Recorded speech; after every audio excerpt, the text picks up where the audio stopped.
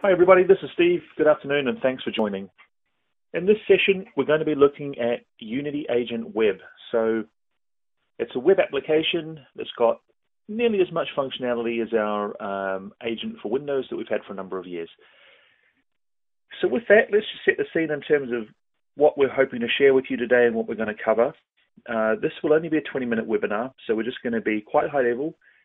Firstly, we want to talk about maybe where the web apps themselves fit in terms of our overall strategy and our overall development queue. So firstly, when we're talking about the web apps, as I mentioned, these apps will run in any of the main browsers. So they're going to run in Chrome, Edge, Firefox, and also Safari. So the last point I think is an important one because it now means that we've got exactly the same functionality and UI sitting across those Mac users as well as Windows users.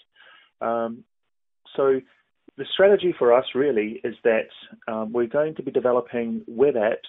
As I mentioned, we've got desktop and agent that we're looking at today finished. We're going to be developing web apps for our other products, and they're going to sit side by side with the Windows products. So we're not looking at a replacement here for the Windows solution. We're going to have Windows versions of all the apps, Supervisor, Reception, etc., and web versions. So why are we doing this and sort of where's the fit for this? And I think really it comes down to some of the desktop support issues. The feedback we've had is from a lot of the service providers is that the thin clients, browser-based solutions, it's a smaller footprint, it's a smaller support overhead, and it's the preferred deployment model. So that's what we're looking at today. So they're going to coexist. At the end of this session, we've got a little matrix where we're just going to sort of show how the functionality stacks up between, say, Agent Web that we're looking at today and the Windows Agent. Okay. One of the reasons we're always going to have both versions is, and as you'll see on the slide, there's more things we can do with .NET Windows Client. It's just a tighter fit with the OS. There's more scope. We're able to do more things. So we can touch on some of those things at the end. Architecture overview, how does this thing sort of hang together and what's the requirement on your solution, your BroadWorks platform to make it work? The first thing is to start with that this is the web apps that is, they're supported on BroadWorks R21 SP1. So 21.1. The reason for that is on that release, the version of CTI that we're using to build these apps is available. So 21.1 upwards, and I'll show you as well in terms of the where the apps are connecting to, the browser address and everything else. We can talk about what's required there, but I think the key message is that there's no real overheads on your platform in terms of you're not deploying servers or anything else. So very much like the Windows solution, it's a cloud-based solution. It's an overlay for you as a BroadSoft provider. So it's pretty easy to get out, we think. Functionality walkthrough, we're going to do that live. I'm going to toggle across to the app in a minute. And just, again, we're not going to do a super deep dive on this, to be honest.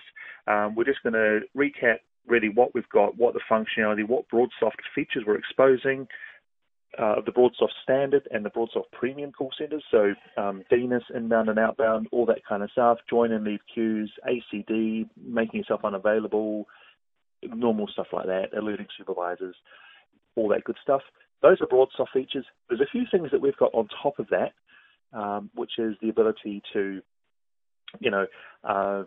have a personal ward for some stats and some other little touches we've put on top of the stock BroadSoft functionality, which again is the same model we've got with the Windows Agent product that we've got. So that's cool. As I mentioned, we're just going to wrap up to make sure there's sort of no ambiguity about what we've got in the Windows product and the web product. This actually touches on a bit of a roadmap discussion as well. We'll show you what's coming up, as far as these products are concerned. And then we're going to wrap up with a Q&A. So if you want to use the toolbar on the right-hand side of the screen, you can ask a question, and we'll come on to those at the end. So let me just show you a quick orientation of the screen. I'm going to go onto a live one, but sometimes these screen grabs are good because there are a lot of things happening. Some call control at the top, very straightforward. ACD availability on the left, wrap-up buttons, etc. Personal wallboard.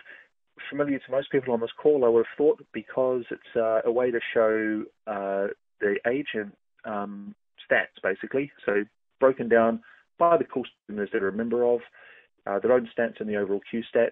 So we'll configure that, play around with that a little bit. And then we've got the active call window. The layout of this interface is the same as the Windows one. So I think most people will be familiar with this, but really what it's showing me is it's showing me the current calls I've got up, ACD calls, inbound calls, everything else. I'm managing my extension. Below that, I've got a contacts, a busy lamp field panel, call logs, and a voicemail tab, and everything else. On the right-hand side of the screen, I've got the instant message window, which I can have nailed up. I can toggle it on and off, basically, to nail it up. And it's got drag and drop and everything else. So I think with that, I'm going to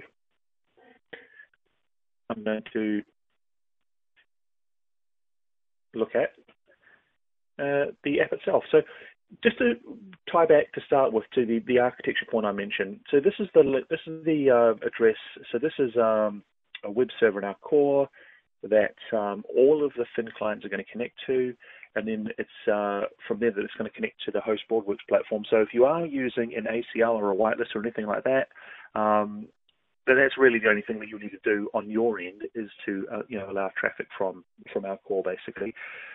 And so here we are. So now we're looking at Unity agents. So I think, as I mentioned, I've got my unavailable codes. If I click on unavailable, that is, I can choose an unavailable code from BroadWorks. Leave myself unavailable because I want to make some test calls coming in. These buttons aren't lit up because they're not live, namely because I haven't got a call up at the minute, so I can't put something on hold, I can't answer something, etc. We've got a couple of things here. We've got the call recording button. Again, there isn't a call up. If I can right-click this, I can toggle the call recording. So this is the dependency here is using the call recording service in BroadSoft. So I can choose the way the call recording behaves, and if I did have a call up, I could pause and resume it. A couple of things just to talk about for setup, and those are, if I go into settings, so like the Windows version of the app, you just need to put in the host platform details, and then if they are running the call center, to populate the personal wallboard that we're looking at, I need to put in the password from the call center instance in BroadWorks. That's really it. And then here we are. And then this will populate here, this personal wallboard. So I think what I'll do is I'll just make a couple of calls in. Before I do that, I've got some statistics here and how I can choose which stats I want to have. Oh, there we are. Somebody's jumped the gun. Good to see they're all listening. But basically, yeah, see, there's a bunch of calls coming in. So what I can do is I can just pick up one of those calls. Where's my phone? Yeah, so as you can see, the personal wallboard is showing me that there's calls in queue. I can also optionally see I can optionally configure the app to show queued calls, so which I've got turned on in this example. So if I had 3 or 4 calls, this active window here is just going to slide down, and it's going to show all the calls are in queue actually. So here we go. So I've got a call up here. If I wanted to make another call to Jen. Oh, that was Jen. If I make a call to, so I could drag this out here and just make a, let's see if Jen can take this call. And then what I might do is add Stephen. If I just add him into this conversation, get them all there, rate them all up. If I want to make a call out to Jen, so I've got this this ACD call has come in. So it's coming from a remote party. It's coming to this call center here. So that's the name of the ACD from BroadSoft, of course. The call is active. Call recording is turned on in this example, so you can see the call's recording. The call recording button here is showing me that I've got a live call up and it is being recorded, and the button is toggled to pause. So if I press the button now, I can pause the recording, as you'll see. Toggle the recording back on. So if I finish taking the credit card payment or whatever the use case is, toggle it back on. Now what I'm going to do is I want to get one of these, I'm going to get this call and I want to give it to one of these guys. I'm going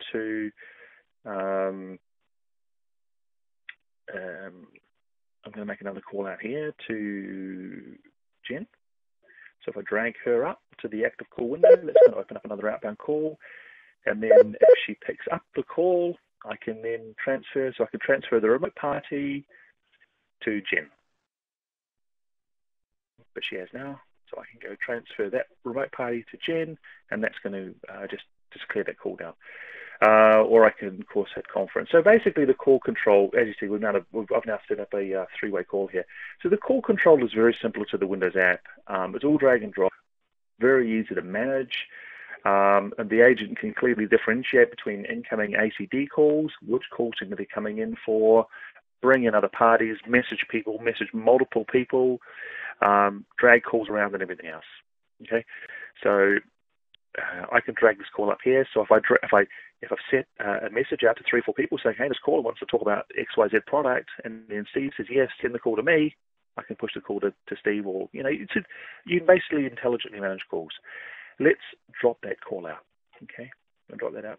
One of the things that we do support that is particularly important for an agent, for a call center environment, is that agents typically use hot desking or flexible seating, so we support that. So if I just go in here, for example, I can see connect to a device. As you see here, flexible seating. I'm not connected at the moment, but I can easily associate, I can guest onto a host phone. Okay. Contacts and call logs, so I can do a lookup, not specifically call center functionality, but this lets me look up through the group, so I can find other people, basically bring them all in. So if I want to ring Charles, if I wanted to ring Charles, I can bring him in. And I can also see what my colleagues are doing, so this will also show their ACD state as well. And I can also see my voicemail. So if I have got, let's have a look, voicemail. So yeah, so the web apps, again, this is not specifically an ACD feature, but I can see voicemail basically. I can play the voicemails back, or I can delete them and all that kind of stuff. So that's going to pull it out of the POP server as well. So that's not just deleting it locally from this tab in my Unity. It's unified as well. Okay, so touching on some of the specific ACD functionality. If I've got a call up, I can escalate it to a supervisor, and how I do that is, actually I haven't got a call up. If I could just take a call into this call center, would be great. Oh, here we go. So if I've got a call up, now I can, there we go. So here we go. I can leave the queue, etc. I can push the call to a queue. So maybe they've come into the support number and they want to go to the sales queue. I can easily push it to the sales queue.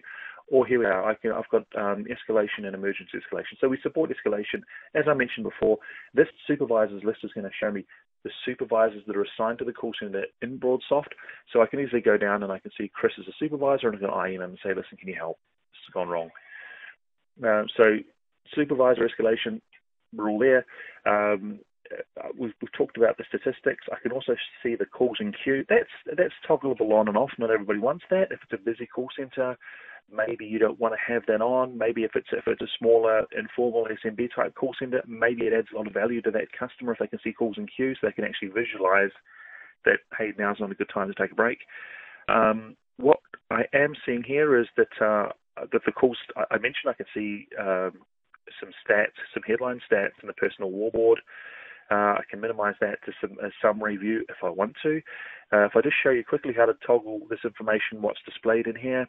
So again, my statistics is my stats for the day. Okay, these are reset at midnight. Overall queue stats is the call center as a whole. So there's a one call in queue here, so I can see that. It's a call coming into the Kakapo sales line. But basically, if I just jump into settings here, tools, settings. Now, if I click on columns, there it is, columns. So there we are, agent column and call center column. So if in my call center column, I've got calls in queue and a few other things. I could add another one in. Busy overflows, calls answered. That's a pretty cool stat. We should have that really. Set some thresholds for that.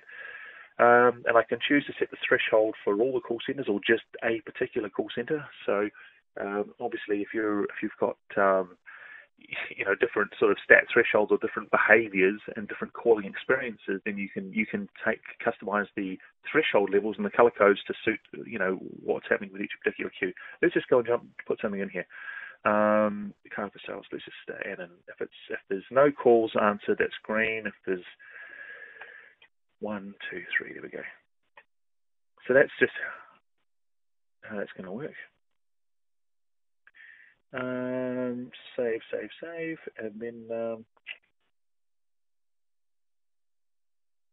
I didn't save it, did I? No. Sorry, my mistake. What would have happened if I clicked save instead of cancel was that the other stat would have populated. I'm not going to go back in because I think it's very clear. You guys can see what's happened here. So these things can tick up. This resets at midnight, and this has been a big one. I've got to be honest. The ability to have right on their desktop the agent being able to actually see what's happening in the call center is naturally fairly important information. So with that. That's really a run through of most of the functionality. We have also got DNIS as well. So if you are running, we've actually got two DNIS features. We've got a matrix I'm going to come on to in a moment, but just while I'm in the application itself, this is not a premium call center. I've just right-clicked in here, and as you can see, I can escalate the call. If this was a premium call center that I had called and there was disposition codes, then I can assign the disposition code. So we support disposition codes on BroadWorks Agent Premium. The other thing on Premium we support is inbound and outbound DNIS. So inbound DNIS just means that I can see the alpha tag. So if it's coming into a DNIS queue, then I can basically see, what the name of the DNIS is. So, for example, if it's, widget, if there's a sales queue, Kakapo sales, and then we had different DNISs set up for one of the DNISs was dashboard sales, one of the DNISs was reception sales. I'm displayed that within the two columns. So, inbound DNIS, yes. Outbound DNIS means that I can also choose to make a call outbound and present the outbound CLI. So basically using the outbound DNIS functionality again in the BroadWorks Call Center Agent Premium, we support both of those user experiences. And so really, I think in that way we support all of the other BroadSoft, all of the expected BroadSoft functionality that you want to access, the customers want to use. That's all available within this web app now. Okay. With that, I'm going to go back to the slide, and I think we're just going to look at a couple of things, which is going to be the matrix here, and then we're just going to wrap up with a Q&A. So again, I don't think the purpose is to go through this table really in any detail. I think we're just trying to show, see these two columns here are, this is the BroadSoft features. So the BroadSoft features, Agent and Premium, as I just mentioned, the disposition codes and DNIS, really, that's the key differences. I'm sure most people know that. Makes no difference from a Uni point of view. We support all of them anyway. Just to touch on a couple of things that are coming or some differences between the Windows and the web apps. One of them is forced disposition code. That's in Windows. At the moment, it's not forced in the web app, but that's coming. We've got templates in the Windows apps, then they're coming for the web app as well. So just to recap on what those are, there's templates. So it's a way of configuring one user and then making a template. So look, all the columns we just looked at, setting all the thresholds, the color codes, turning on and off various functionality.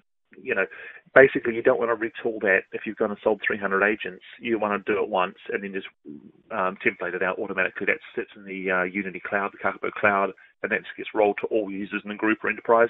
That's coming for the web apps. It's been out on Windows for a long time now. And that's really the key differences. There's a couple of things that we have seen a lot of deployment in the call center space on the Windows clients. CRM integration is one of them. So that's a way of profiling calls in queue against Salesforce and Microsoft Dynamics and things like that, as well as doing screen pops and basic stuff like that. It also journals everything into the CRM. A lot of cool functionality doesn't exist. It's not an add-on option that's available for the web apps now. So the web apps is just using all the BroadSoft features. Some of the other Unity-specific stuff that we've built as an overlay, that's coming as part of a sort of a phase 2. But all near-term phase 2. So I think with that, if there is any questions, now's a good time to ask.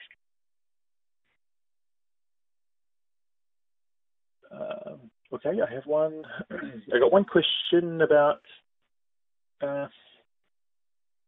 asking about the contact center. So we've got some new contact center solutions, some omni-channel solutions. So really quickly, we're adding to BroadSoft, we're adding web chat, callback, Twitter queues, and email queues is going to be announced very soon. how does that work with the web apps? It doesn't at the moment. The plan absolutely is to make all of our contact center functionality available in the web apps.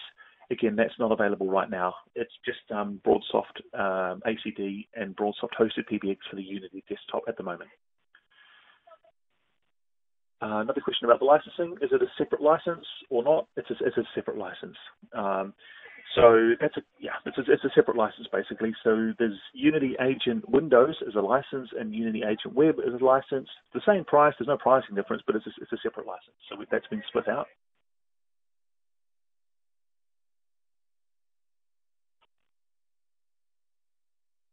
Okay, cool.